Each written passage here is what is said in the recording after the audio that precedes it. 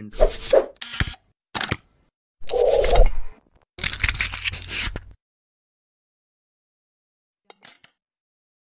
Hi guys, welcome back to 29th part of the Arduino tutorials. In my previous video, I have explained the basics, the working principle, and also shown how you can use your 7-segment display to make an increment and decrement counter. So I would highly recommend you to watch the part 28 tutorial before jumping to this. The link will be given in the description box. This tutorial will be a continuation of the previous one. Today we'll be using two push buttons additionally to increment and decrement the count on the display. For this, the components required are an Arduino board, 7-segment display, one 330 ohm resistor, two push buttons, two 10 kilo ohm resistors, breadboard, and some jumper wires.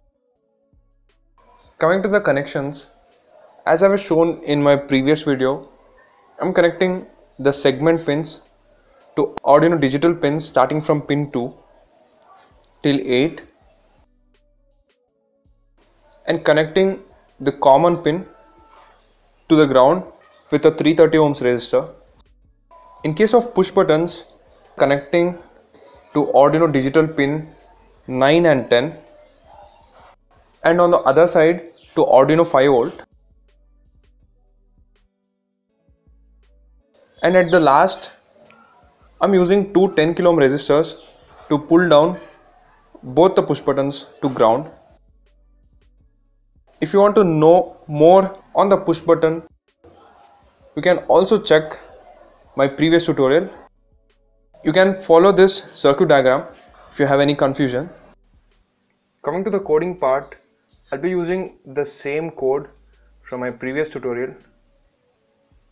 So we have the header file 7seg and pin declarations, initialization, and in the looping section we are incrementing the count on the display from 0 to 9.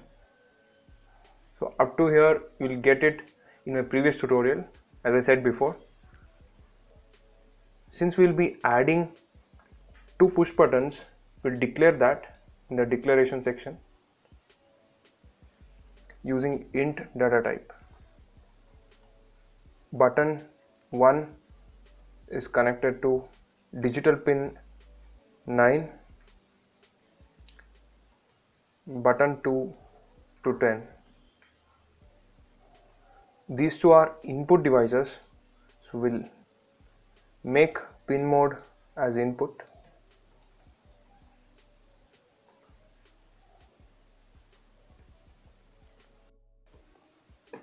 And in the loop, I'll be removing this for loop. So these are the lines to print any number or character on the display. Anyway, we'll need this at the end.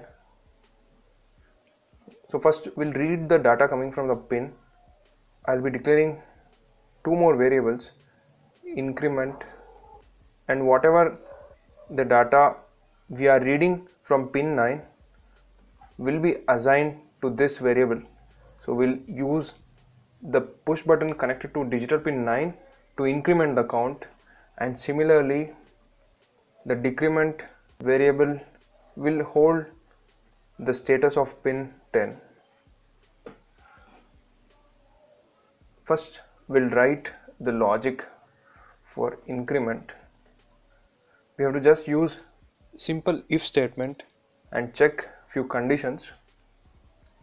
So first condition will be whether we have pressed the push button, that means the value received is high.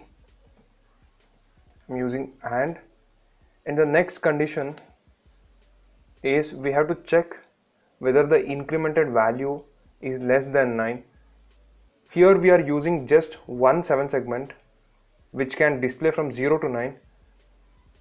So if we increment the count to 10, it will be not able to see on the display. That's why you have to add this condition, count less than or equal to 9.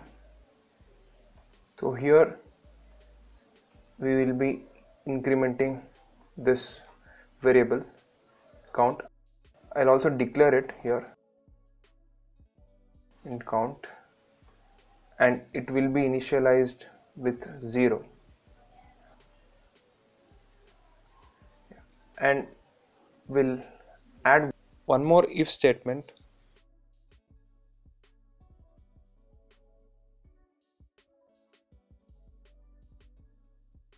to decrement.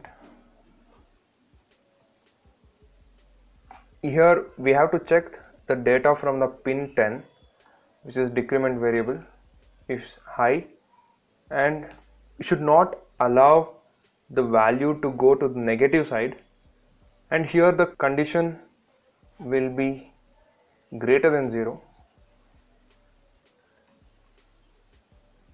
So now the count stays from 0 to 9.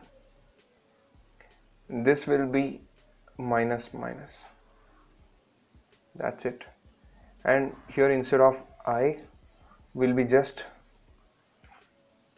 displaying this value which is stored in the variable count, and delay we can keep less.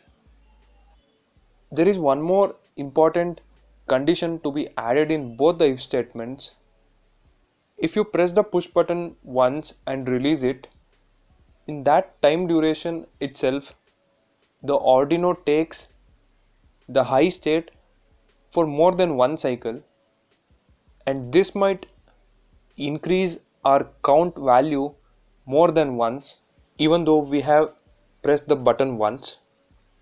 In order to prevent this scenario, we have to make sure the present state of the push button should not be equal to the button state in the previous cycle.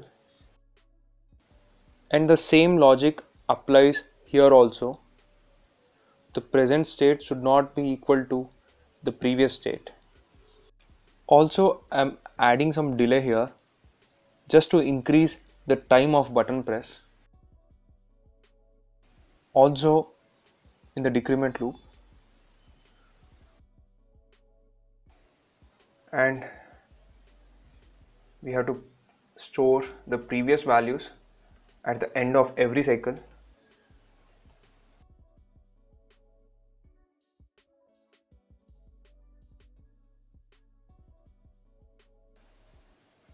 We'll also declare both of these variables at the declaration.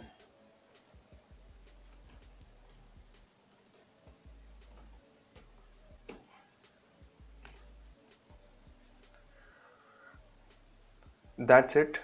We are done with the code. We'll upload this and check how it works.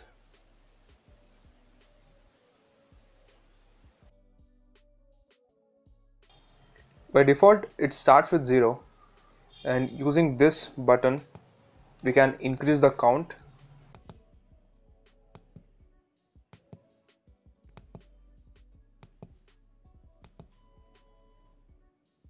And the last value will be 9, and similarly using the other button we can decrease the value up to 0. That's all for this tutorial. I hope it will be useful, and if you have any doubts, let me know in the comment section below. For code and circuit diagram, you can visit the given link in the description box. Thank you for watching, and I'll be back in another interesting tutorial.